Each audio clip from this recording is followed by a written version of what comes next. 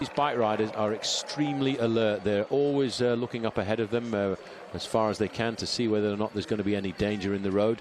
The high road, Columbia High Road, picking up the pace. This is the place where you certainly don't want to be now, because in the next few kilometers you won't be able to move up to the front end of the main field. We've cranked the speed up from what was a little while ago only 35 to 40 kilometers an hour to now an average speed of probably closer to just inside of 50, slowed down a fraction because of these winds buffeting the riders. It's not the Mistral that they're facing up to here this afternoon. It's the wind, the crosswind in this part of the world known as the Tramontana. They really are putting their backs into this, Phil, and that's going to be, there's a little bit of chaos going to come at the back, and I would say if I was riding in about 15th to 20th position here, I would want to open up a second echelon. See the splits, Paul, right behind. This is a crucial change of direction this time. It was the UK flag that was fine, the Union Jack ripping across the course that indicated they just turned into a crosswind, and now the team time trial has arrived a day early. This is Team Columbia HTC. They realise they've got a split, and now you see the dangers because Cancellara was ready. He's up here. I knew this was going to happen in these crosswinds, and you see already this is the echelons. They're a diagonal line of riders and trying to shelter from the wind in a diagonal line across the road. And having a team like Team Columbia High Road HTC at the front doing that, they will not hold anything back at all. I would guess, Phil, that they've got all 9 riders here.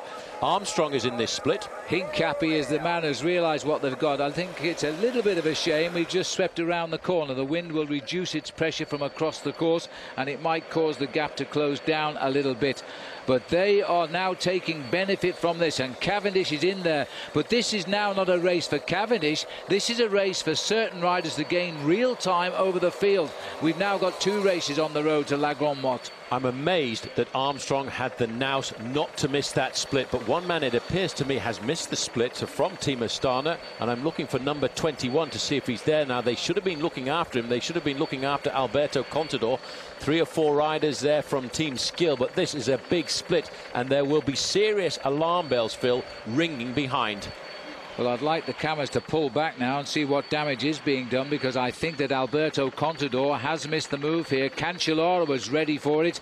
He was right at the front. Now, it takes a strong rider as well to stay in the front, but if you are fancying your chances, you would have known, because we've talked about it all day, that the winds down this ways rips the field apart. This is an excellent race again. Well, because of the split, Paul, there are the 4 riders underneath the American flag who, I'm afraid, have been shot down in flames by a peloton which is racing for real time now. By the time the select group of 27 hit the run into La Grande Motte, their lead was over half a minute on the main field. At 4.7 kilometres, the clock is still counting at the 5-kilometre banner for the chase here, and it's going to be about 34 seconds. But Paul, Astana, with 3 men in the breakaway, are still going to head up the team race in the lead tonight, because you work out the team by adding together the best 3 riders' finishing times of the day. I think what's more important to them is the fact that they're moving Lance Armstrong up in the overall classification, but really the most sensible move was the move done by Team Columbia High Road. They really did bring a coup on here this afternoon. They're not going to slow down either, because they now realise they've got to keep this pressure on all the way to the finish. I sincerely believed as we go inside of 4 kilometres to go that the peloton were going to react violently and pull these men back.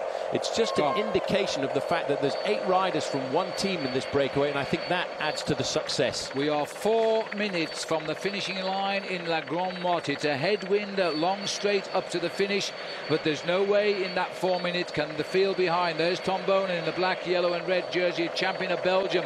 Another day he's missed out in the sprint here because he missed out in the split, and more importantly, big riders missed out in the split. Sastre, Contador, Cadel Evans all missed a move. They're handing time to Lance Armstrong, to Michael Rogers, the important riders, and to Kirkham particularly. And look at the back now. They're just being torn to shreds by the wind. They're at 4 kilometres. We're going to have 5 bunches finished today. Well, that's the important thing you have to remember. I've said it so many times, that a flat stage can always be a dangerous stage because you don't have to go uphill to split a field.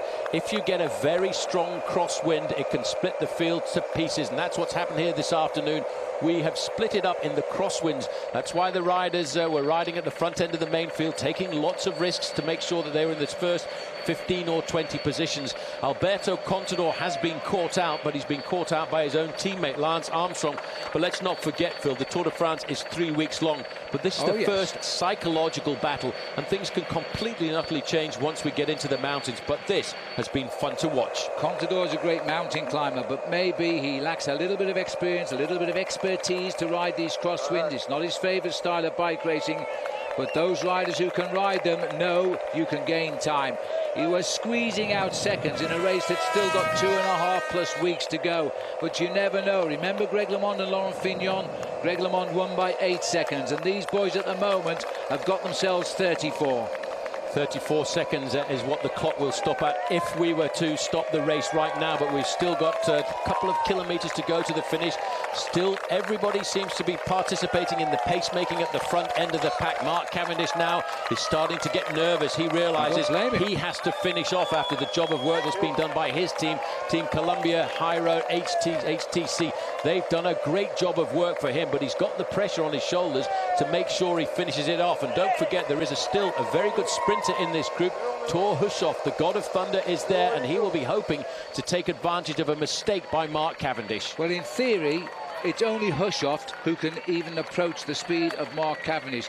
But we've had 2 races for the last 20k, and these guys are going to be at the full limit of their effort right now. Whether Mark can lift it again, and he's got to come late to the line because he'll put his nose out.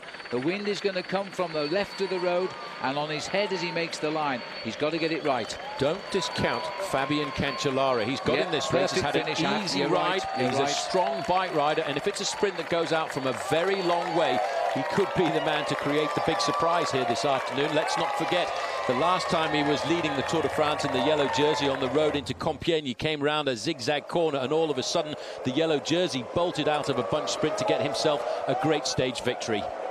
He doesn't have to win, of course, to keep his maillot jaune tonight. He just needs to finish with these riders. He'll be given the same time. No time bonuses given in the race this year, so he finishes with the riders. He keeps his maillot jaune. But second tonight, I think, will be Tony Martin. Third tonight, I think, will be Lance Armstrong. Tomorrow, it's the team time trial. Then what will happen? It looks like we're in 1 kilometre to go now. Skill Shimano won't go down without a fight as well. Cavendish has moved himself right up now. He's not got a lot of riders here, and there's an attack on right on the far side of the road. And I think that'll be probably Christophe Kern or Stefan Auger who's made the move as they try to bridge the gap here to the one Skill Shimano. This is going to be a tough one. Mark Renshaw, you've got to do something special here. Where are you, Mark? I'm right behind you. As they come up towards the finish, he's got to hold him late and then launch the attack because the headwind will spoil the fun. Mark has got to do something very special here and stay there as long as possible because Cholig is getting up on his back wheel as well here, and Tor Hushoff is locked in onto the back of the missile. I think that Cavendish knows it. Now he's got to go up the left-hand side. Tor Hushoff, can he use his massive strength to challenge Cavendish? It's going to be close, but I think Cav has done it. Yes, he's done it on the telephone. Mark Cavendish is unbelievable, and Tor Hushoff got second. 2 out of 2. Another 35 points on the green jersey competition. It's already looking pretty good. It's looking extremely good. That was a handbook victory for Mark Cavendish there, Phil, as he came up to the line. But this is what's more important, I think, to everybody else. The time gap that the clock is going to stop at here. Romain Felu is coming up to get himself probably a 29th or 30th place. Stops the clock at 39 seconds. Huge loss on a day like this. It's going to make the team time trial a battle for yellow now tomorrow. Will Fabian Cancellara.